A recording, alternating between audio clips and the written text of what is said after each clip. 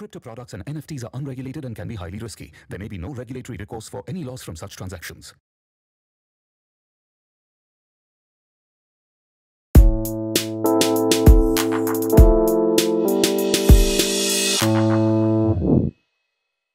Hi guys, this is Kishore, founder and CEO for Crowdfundjunction and Mad for NFTs, and we are back again with another video on live markets. So we're going to analyze Bitcoin and we're going to see where we think Bitcoin is going to go from here. So let's move on straight to the charts. This is the chart for Bitcoin. As you can see over here, right now it is trading at around $20,800. And what we're going to do is we're going to place some horizontal lines over here. So I would say this is the first resistance where we think Bitcoin is going to face at 21,699. That's the first resistance.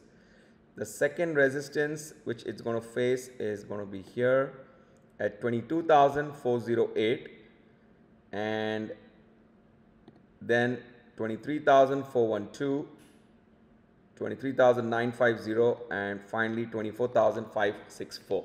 So these are all the levels which we think that Bitcoin is going to face resistance.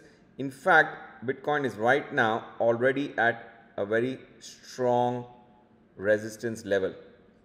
So there's a very high chance from here it may go down, but if it doesn't, then it will break and go to 21,699, and then 22,408, 23,412, 23,950, and then finally 24,562. So these are the various levels at which we think that Bitcoin is going to face resistance. So if you are trading Bitcoin, please take note of these levels. Let's talk about options. So we can see over here that if Bitcoin breaks and goes up, the level is going to be 21,699. And if it drops, it's going to drop back to 20,824. So what we're going to do is we're going to make sure that if you're going to sell options to collect the premium, we have to look at these different levels. So let's go back to Delta Exchange, and on Delta Exchange we're going to select options expiring on 28th of October, which is one day from now. And because Bitcoin is going up, we will be actually selling put options, and the put options that we're going to sell is going to be at levels as we can see over here.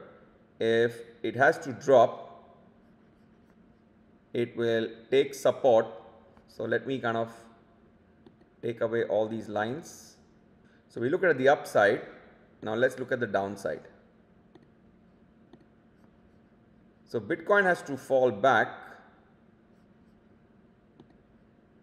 It will fall to 20,400 levels. So that's the level where it will drop. So from 20,800 it will drop to 20,400, and that's the level where it may take its support and then hopefully again rebound and go up. So what we're going to do is we're going to look at one day expiry, and we will sell anything which is below 20,400. Now remember, this expiry is going to be in one day. So 20,400 and below. So it's 20,300 is giving us $167. 20,200 is giving us 142. 20,100 is giving us 121. 20,000 is giving us 100. Which means if you sell the 20,000 put options, as long as Bitcoin stays above 20,000, and our support is 20,400 levels, which is the support that we see in Bitcoin. So as long as Bitcoin stays above 20,000, so this is what we are looking at, this level. So we will get $100 by selling the 20,000 puts.